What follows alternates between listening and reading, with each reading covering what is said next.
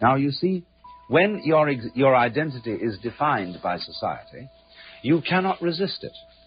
You don't have the knowledge, you don't have the wisdom, you don't have the resources to understand that something's being put over on you. You cannot but help believe the definition of you as a free agent. But you believe yourself to be a free agent as a result of not being free. That is to say, of being hopelessly unable to resist society's identification of you.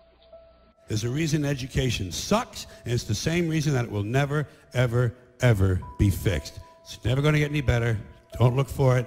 Be happy with what you got. Because the owners of this country don't want that. I'm talking about the real owners now. The real owners, the big wealthy business interests that control things and make all the important decisions.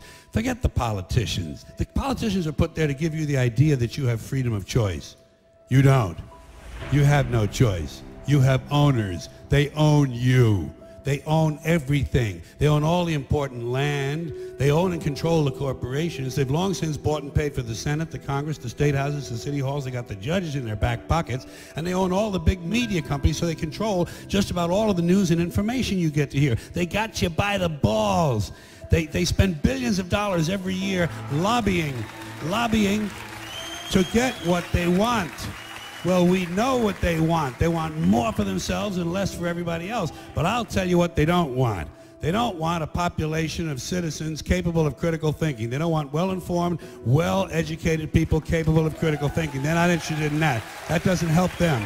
That's against their interest. That's right. They don't want people who are smart enough to sit around the kitchen table to figure out how badly they're getting fucked by a system that threw them overboard 30 fucking years ago.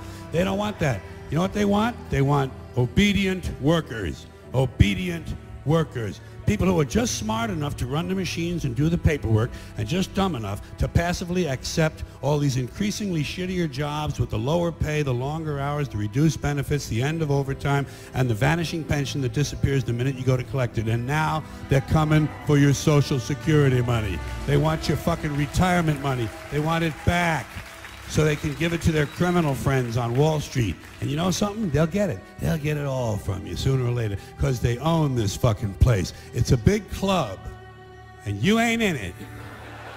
You and I are not in the big club. And by the way, it's the same big club they used to beat you over the head with all day long, when they tell you what to believe. All day long, beating you over the head in their media, telling you what to believe, what to think, and what to buy. The table is tilted, folks. The game is rigged. And nobody seems to notice. Nobody seems to care. Good, honest, hard-working people, white collar, blue collar, doesn't matter what color shirt you have on. Good, honest, hard-working people continue. These are people of modest means. Continue to elect these rich cocksuckers who don't give a fuck about them.